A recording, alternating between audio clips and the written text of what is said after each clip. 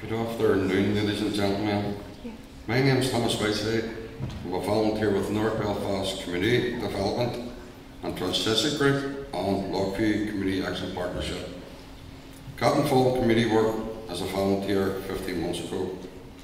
Now engaged in many community relations peace building initiatives, including the Cityside Community Engagement Initiative, a forum of key stakeholders from the business, community and statutory sectors, and representatives from the New Lodge, Tigers Bay. This group started due to the negative impact on local businesses from sectarian and antisocial behaviour.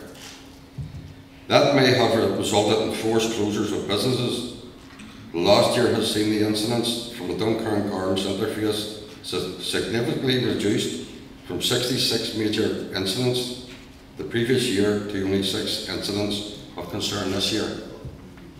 Tigers Bay and Collier Policing Safety Partnership, an initiative that provides a forum for local policing concerns to be heard and for local people to have an input into how the area is policed. This has resulted in a much publicised anti-drug campaign, support and mechanisms to facilitate the reporting of crime to police, and engagement with the PSNI, Housing Executive, Belfast City Council and local residents. I have also been engaged in capacity building, improving my own skills, confidence and ability.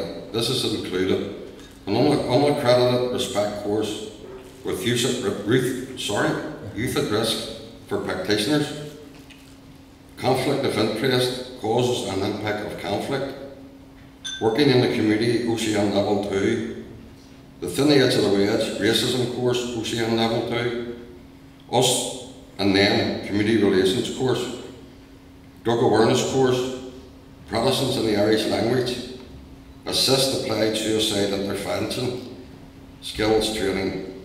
As a volunteer, I feel my efforts are being appreciated and there's an altruistic reward received that makes this experience worthwhile. Indeed, under Loughview and with North Belfast Community Development, whom I volunteer with, the role and time commitment that volunteers give are highly valued assets. This has been a journey that I have undertaken with much support and encouragement, and I am looking forward to continuing this journey. Thank you.